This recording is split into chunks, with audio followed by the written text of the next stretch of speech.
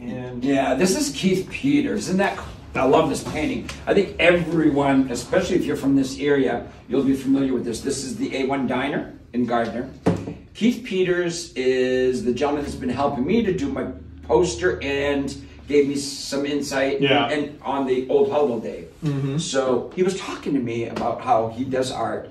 So we were talking, and I said, well, bring a piece in for me. Yeah. And so this has been in the window for, I think, maybe about 2 weeks now. And I'm hoping to have more of his as well.